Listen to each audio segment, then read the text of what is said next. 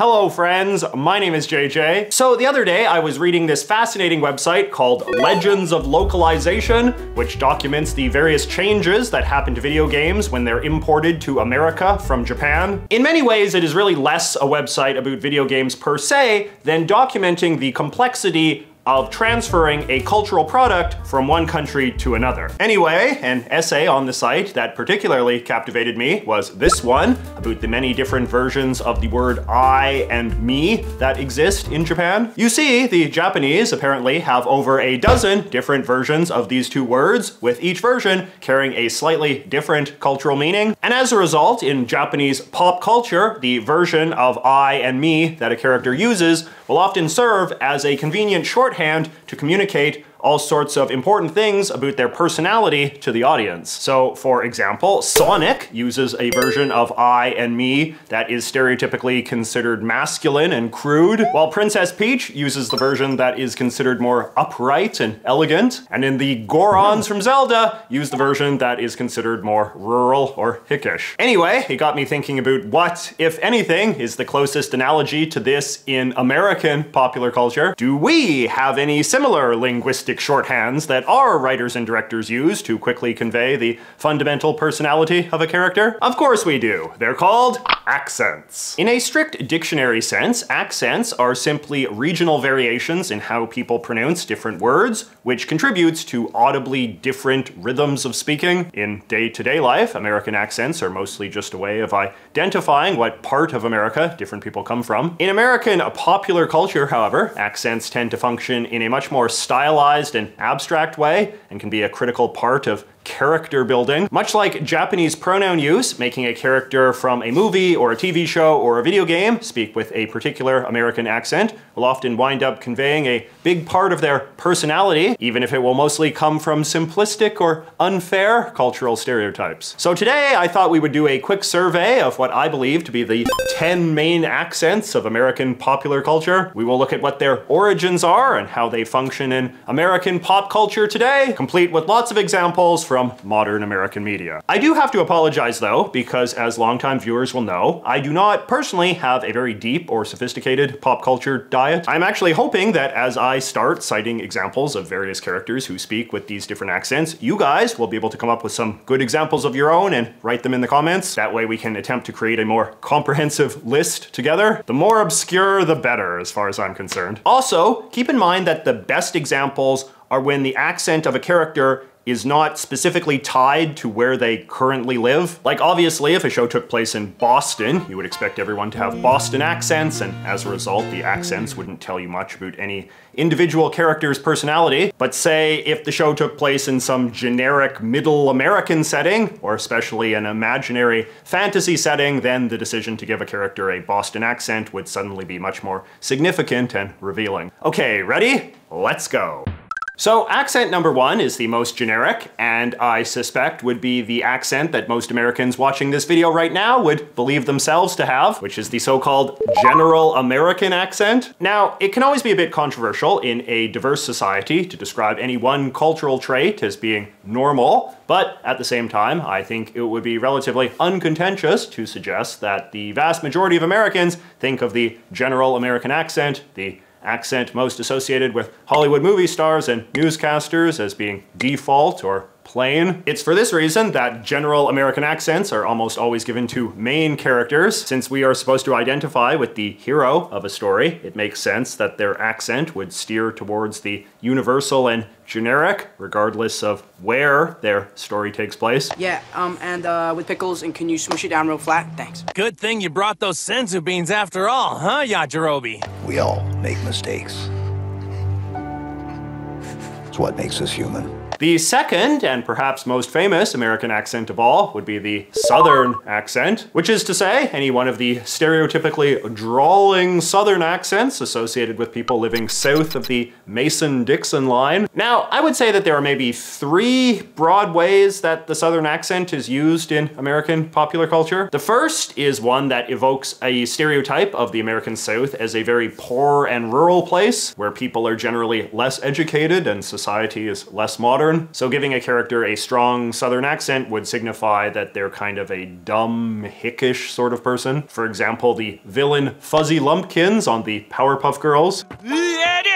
Oh, I'm sorry, Joe. I can't play you birdie tonight. I got them darn Powerpuffs in my noodle. Or Clumsy Smurf on the Smurfs. Smurf it real hard, Clumsy, and watch my thumb. Okay, Brainy. Here goes. Ow! Gosh, I'm sorry, Brainy. I was watching the other thumb. And of course, Cletus the slack-jawed yokel on The Simpsons. A C-, huh? Well, let's celebrate. Hey, Brian Dean! Empty out the tub, we's making rum. The second take is what we could call the Southern Belle or Southern Gentleman use of the accent, in which the goal is to convey a character who is very superficially polite and charming and probably quite flirtatious as well. This evokes the idea of the American South as a place with a fairly aristocratic upper class, though often with a bit of a dark edge as well. Probably the most iconic cartoon example of this would be the old Warner Brothers character, Foghorn Leghorn, who is played as being very charismatic and extroverted. Now let's hear your side of the story, sister. Well... I know just what you're gonna say. You're looking for a husband. Yes. Well, you're going about it all wrong, girlie. You don't bat him on the bean with a rolling pin. That comes later. A good female example, meanwhile, would be the very slick and decadent Blanche on Golden Girls. I have this recurring fantasy. Take me, Alex, take me now, I tell him. And he says to me, Blanche, in the form of a question. Rogue on X-Men would probably be a good female example too. You look a little on the weary side, honey. Been a long shift. And lastly, the third most common use of the Southern accent, I would say, tends to come in the form of a character who is sort of brash and reckless, maybe even a little bloodthirsty. I feel like you tend to see this a lot in military type scenarios, where the most aggressive or impatient officer will often have a Southern accent of some sort, like the bad guy in Avatar. The Avatar program is a bad joke. Bunch of Olympic science majors. However, it does present an opportunity, both timely and unique. This also describes the way that King DDD is portrayed in the Kirby cartoon. It's a nut's job to do what I say, and I say get rid of Kirby. And for an even deeper pull, I would cite this one bad guy from Star Fox 64, a train driver who is rather rash and irritable. Here come the little hyenas now. Ain't that for real, man? I always thought that was a good directorial choice in a game not exactly known for its stellar voice acting. This particular stereotype is probably rooted in a certain idea of Southerners as cowboys, and thus a kind of wild, untamed people who don't like to be told what to do. I guess Sandy from SpongeBob would be a good example of this too, now that I think of it. Why, you low down, no good, bottom dwelling, dang gummit, come back here! You want to see what I'm gonna do to you? All right, moving on. A third example is what I want to call the ESL accent, which is the accent of anyone for whom English is clearly their second language, and thus something they struggle with. Now, I don't want to get too much into specific foreign accents, because obviously in many cases a foreign accent would be used mainly to signify that a character was from some specific foreign country, with his characterization in turn being bound up in pop culture stereotypes about what that country is like. A character with a strong French accent would be a snob, yada yada. But I think it is also possible to think about how characters who struggle with English more generally are portrayed in American pop culture, especially if they're not explicitly framed as coming from any real world place. In those kind of cases, the ESL accent is often used just as evidence that the character is sort of dopey and simple-minded, with his inability to express himself clearly in English being used as a proxy for the idea that he just isn't very intelligent in general. He's clearly a tender, loving thing. How can you have the heebie-jeebies for Mr. Alex? Look at him. He's so cute. I would perform any operation for $129.95. Misa cause maybe one or two little bitty accidentes. If it will save your job, I will pretend to be your boyfriend. We should probably practice. This is, of course, a fairly mean-spirited and unfair stereotype, which is why it mostly seems to be on its way out these days. And speaking of minorities, let us now talk about the African-American accent. Now, people debate whether the distinctive speech patterns of many Black Americans are best described as an accent, dialect, tone, or something else. But whatever we call it, it is an observable phenomenon and one that has often provided a lot of fodder for American cultural commentary on race relations. Well, you might hear a white comedian impersonate a black guy. Now, how's he gonna sound? Say, my man, what's happening? Now, I do not get mad, Conan. Right. I can see how to a white guy, a black guy might actually sound like that. Sing-songy, musical. Show me what you're working with. White people have a gift where you could say terrible things and it don't sound terrible with that speech pattern. Really? I hear it all the time. Job interviews. I'm sorry, Mr. Chappelle, we're just not hiring anyone else. But we'll keep you in mind if something opens up. I'm like, yeah. In the recent film Sorry to Bother You, the differences between white and black accents is a major plot point and is played up to an absurd degree. Nobody get hurt, man. I'm just trying to give you some game. You want to make some money here? Then read the script with a white voice. People say I talk with a white voice anyway, so why ain't it helping me out? I'm not talking about Will Smith's wife. I'm talking about the real deal. Like this young blood. Hey, Mr. Kramer. This is Langston from Regal View. I didn't catch you at the wrong time, did I? Now, when it comes to non-human or fantasy characters, giving someone an identifiably black voice seems to be traditionally done as a way of signaling that they are cool in some sort of stereotypically black way, as seen here with the unsubtly named Jazz in Transformers. This looks like a cool place to kick it. I used to watch the online cartoon Homestar Runner a lot, and the slick concession stand owner Bubs has a very cliched black accent. No. Getting me to say my name backwards minus the B just makes me lose my superpower. What superpower? Being able to fly? You can fly? Well, not anymore I can't. In Foster's Home for Imaginary Friends, meanwhile, the sole black-voiced character is Wilt, who is this hip basketball-playing guy. Just a little joke? Well, I'm not laughing. Must have gone over your head. Over my head? What, is that another one of your so-called jokes? Or how about the preacher bot in Futurama, who speaks in the style of a theatrical black minister? Robosexuality is an abomination.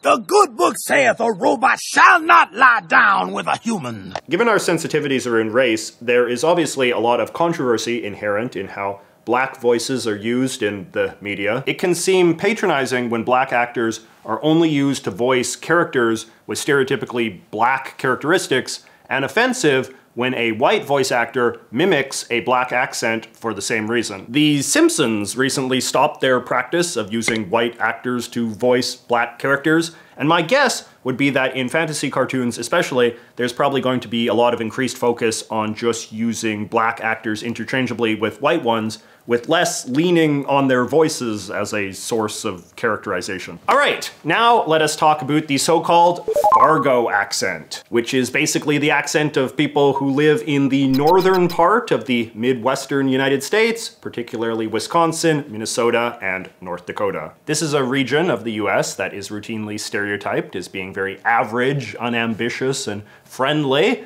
As a result, American pop culture tends to like using their accent as a shorthand for characters who share these qualities. I want you to tell me what these fellas looked like. Well, the little guy, he was kind of funny looking. In what way? I don't know, just funny looking. Can you be any more specific? I couldn't really say. He wasn't circumcised. This is a particularly popular accent to give to a certain sort of simple-minded middle-class woman whose friendliness masks a kind of sheltered ignorance. Oh, well, he's very popular, Ed. The sportos, the motorheads, geeks, sluts, bloods, wastoids, dweebies, dickheads, they all adore him. They think he's a righteous dude. All you did was push it to one side of the room, don't you know? You know, it looks like the gee-golly wreck of the Hesperus. As Stuart's mother, I need to protect him from the media's glamorous portrayals of violence. There, that's better. Why don't you watch baseball? When Tina Fey famously portrayed Sarah Palin on Saturday Night Live, she basically gave her this accent. You know, I met Barack Obama. Well, if he's angry, I certainly can't tell. His words are smooth. When he's talking, it's like an angel whispering in your ear. He makes John McCain sound like a garbage truck unloading trash at a landfill. Which, although similar to the rural accent that Sarah Palin actually has, became much more exaggerated and precise in order to make Palin more consistent with this existing American cultural cliche. Another very female-centric accent would be that of the Jewish New York woman. This is a kind of nasally accent that tends to play on certain stereotypes of Jewish women as being very naggy or whiny, particularly Jewish mothers. Young man, you are not to watch that show anymore. It's immature toilet humor. But these days it is often used for non-Jewish characters as well. Why is it every time I open this door, you seem to be in some ridiculous vehicle you've inexplicably acquired? And the dime, call me, and monkey chow. Monkey chow? For what? Well, for the monkeys, of course. Don't you tell me not to have a crap attack. I'll have a crap attack anytime I want. Now go to your room. The most famous example of all, however, would be Fran Drescher in the 90s era sitcom The Nanny. She has this kind of accent naturally, and she really embraced it as one of her character's defining traits. But I must say, Jerry Schwartz and I spent the better part of the Blue Lagoon tongue wrestling. You mean thumb wrestling? Oh, yes, of course, honey. That's exactly what I meant. The popularity of The Nanny almost certainly played a big role in making this sort of accent a cliche of sitcom moms in general. I remember there was even an explicit joke about this in Family Guy once, where they recast Lois with Fran. Oh, Peter, you promised me you wouldn't drink at the stag party. Ugh, I do not sound like that. There was also a New York Jewish man accent that you occasionally hear, sometimes called the Yiddish accent, which is associated with urban Jewish immigrant culture in the early years of the last century. In Animaniacs, the bad guy Walter Wolf has this sort of accent. Knock it off with the self-pity. We're cartoon villains, so we never get the awards. Stupid dentures. As does Pa Grape in VeggieTales. Well, you know he just turned 18 years old. Yeah, so?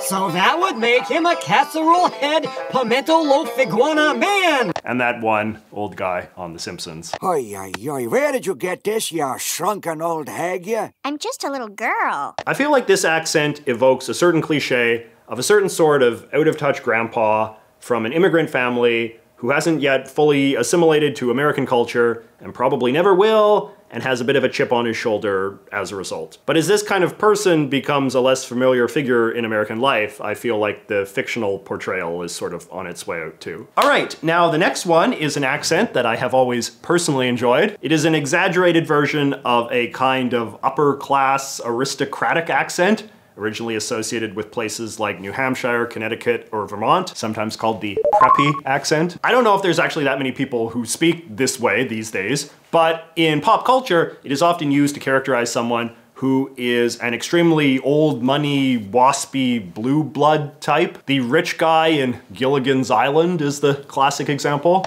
Well, you haven't got the knack of being idly rich, you see. You should do like me, just snooze and dream. Dream and snooze. The pleasures are unlimited. Another great use is the judge in Futurama, whose accent plays into his portrayal as a snob, hopelessly indifferent to the needs of ordinary people. The charge is bank robbery. Now, my caddy chauffeur informs me that a bank is a place where people put money that isn't properly invested. Therefore, robbing a bank is tantamount to that most heinous of crimes, theft of money. In the 90s era computer game Day of the Tentacle, which is based around time travel, George Washington is given this accent as well. No. I was just admiring my reflection in the window. Striking, aren't I? There is also a female version of this accent, associated with an equally arrogant and often highly theatrical upper-class woman. On Frasier, Dr. Crane's agent Bibi, I believe, is supposed to have an accent of this sort. Darling, it's San Francisco. Do you know what life is like there for a good-looking straight man? You'll be like a Snickers bar at a fat camp. Originating from the opposite end of the country, we have the surfer accent, which supposedly comes from the beaches of California, though again, I'm not sure if many Californians actually speak this way these days. But it has long been a very popular voice for characters intended to be super laid back and dopey, and possibly a little stoned as well. And if they were here now and not dead, they'd all want us to be one big party, instead of two parties fighting about whose party has the better music and munchies. You, Mini-Man, taking on the jellies. You got serious thrill issues, dude. The only true wisdom consists in knowing that you know nothing. That's us, dude. Oh yeah. The female version would be the so-called Valley Girl accent, which, as the name suggests, supposedly originates from the San Fernando Valley region of California, and it is similarly popular for characters who are supposed to be sort of airheaded and preoccupied with stuff like the latest slang and fashion at the expense of much else. Ew, like this requires telekinetic communication, Buster. I'll have to like meld with the meal. You two goobers have the special honor of taking me to Keelhall's chicest boutique. This girl's got a mega craving for some tasty new outfits. For number 9, we are going to go with what I think is usually described as either a somewhat generic New Yorker accent or East Coast Italian-American accent. I think people actually from that part of the US would call this a Bronx or Jersey accent specifically. But in American pop culture, I feel it's kind of evolved into its own thing. It is now often used on characters who are kind of cocky and scheming, like the villain Psy-Crow on the Earthworm Jim cartoon. Hello, I'm Psy-Crow, scourge of the spaceways. I'd like to take a moment to talk to you about a very serious problem. The illness known as superheroism. Or the Coach on Big Mouth. Look alive, you little maniacs. I bet you're all like completely distracted by the big dance, which I happen to be chaperoning, you know, not a big deal. I mean, I could have asked anyone, but, you know, I volunteered. Because of New York's association with American gangster culture, you also tend to see this accent used a lot for thuggish or criminal characters of all sorts. Call this a table? I wouldn't hit a guy over the head with this table. You hear that? The Donbot don't like it. I ought to clamp you. You want to be clamped? Yes, you gangsters, I'm better than this. What was I thinking? The hell you serious whites? Prepare to be the out-the-fight! I often feel like this must be a pretty tough accent for people to have in real life, just because most of the media stereotypes associated with it are so unflattering. But American pop culture is certainly an equal geographic offender in this sense, with crude stereotypes of both North and South being equally entrenched. In fact, this Texas comedy band that I'm quite fond of, called the Austin Lounge Lizards, have this one great song called The War Between the States that is basically all about the pathetic nature of the southern side of the Civil War. But then it also contains this funny part where they describe how the surrender went down. Well, the Yankees had our number. They called us on the phone and they said, "Hey, you guys just lost the war. Why is it going back home?" All right, now this last one might be a bit of a twist, but it's the British accent. Obviously, this is not an accent that is native to the US, but it does appear a lot in American popular culture, and almost always to establish a character as being very intelligent and sophisticated. Might I ask where you are taking our good friend Coco? To get some clothes. Clothes? Staying in the game, I run the risk of losing my entire stake and being humiliated in front of all these lovely people. Humiliated is such a strong word. You do play rough, though, don't you? Why are you avoiding me? Well, I do have a business to run, Detective. I can't play good cop, handsome devil cop all the time. So here's one very good example that I think really illustrates the nuances of American accent culture. It is from the show Fairly Odd Parents. For those who haven't seen it, two of the main characters are Wanda, who is smart, and Cosmo, who is dumb. And in one episode, we meet their opposite world versions, and the dumb version of Wanda has a southern accent. I'm the anti-Wanda. I'm incredibly stupid and eat with my feet. While the hyper-intelligent version of Cosmo is... I'm the anti-fairy Cosmo. I'm not an idiot in any manner whatsoever. A related spin-off would be the trope of a villain with a British accent, which seems particularly common in kids' entertainment. May I idea of a perfect school is one in which there are no children at all. Well, I was first in line until the little hairball was born. That hairball is my son and your future king. Oh, I shall practice my curtsy. Now that I command Hexadecimal's power, none can stand against me. You did that? To your own sister? Yes. It's rather good, isn't it? I guess the common theme running through all of these characters would be intimidation. The idea that British voices are on some level kind of intimidating to Americans, and thus a character who speaks in an overtly British way would be understood by audiences to exist on some higher level than the American voiced characters, be it a higher plane of classiness, smarts, or villainy. People have speculated a lot as to why this is. Obviously, one common explanation is that it has something to do with America's colonial past, and that even more than 200 years after independence, Americans still subconsciously revere Brits on some level. This is something I know that Brits themselves like to make fun of Americans for. The idea that even a person who is an obvious buffoon or charlatan in England will nevertheless be able to easily win over Americans through the sheer intimidating power of his accent alone. Americans are likewise supposedly unable to distinguish the significant class and regional differences in British accents, which can make the intimidation factor seem even more preposterous. I remember there was an explicit joke about this on Frasier once, where Daphne's lower class English brother was able to seduce Roz, an otherwise savvy American woman who nevertheless could not grasp how low class his accent was. Nah, good thing too, as it was an especially good time for me to get out of England. God, he talks just like a prince.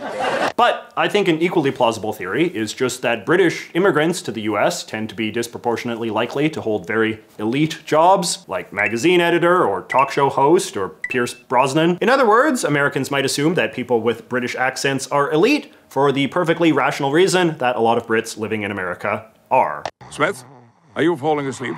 Oh, sorry, sir, just a little tired. Oh, not to worry. I've got some cocaine right here. Now, something I've always been interested in is how characters with American accents are portrayed in British shows. I'm not too familiar with British pop culture, so I don't have a lot of examples, but I do know that in the popular British cartoon Danger Mouse, the character of Count Duckula is given a generic American accent, and this is used as a way of portraying him as being very vain and fame-obsessed. In Abu Dhabi, they're making an island in the shape of my head. Oh, okay. My producer, who is me, is telling me that we're out of time. And by we, I mean you. So, adios, big mouth. I would be curious to hear from my British viewers if this is a common use of the American accent in British pop culture, and if you have any other good examples from the British media. All right, so those are my picks for the 10 most iconic accents of American pop culture. I'm curious to hear if you think there are any major accents that I forgot, and like I said, I am also eager to hear your examples of characters who fit into these categories that I described. I feel like one of the defining traits of culture building in the modern age is the process of stylization, which is to say the evolutionary cycle in which a phenomenon inevitably gets more abstract over time, becoming symbolic or cliched in sync with the original context being forgotten. I guess this is actually pretty similar to Baudrillard's theory of the simulacra, as I discussed in that other video. But anyway, I think that the role of accents in American pop culture is a very strong example of this, just because they seem to be thriving as storytelling devices even at a time when actual strong accents are becoming less common in American life. Ironically enough, in part because of the homogenizing effect of American mass media. 100 years from now, it strikes me as being completely plausible that you could still have characters on TV or whatever speaking like Southern Hicks or New England Blue Bloods, just because audible signifiers of this sort are so helpful from a character building perspective. They're basically the vocal equivalent of prisoners wearing stripes or a round bomb with a fuse. Some cliches are just too useful to give up. Anyway, thank you so much for watching, and I will see you next week.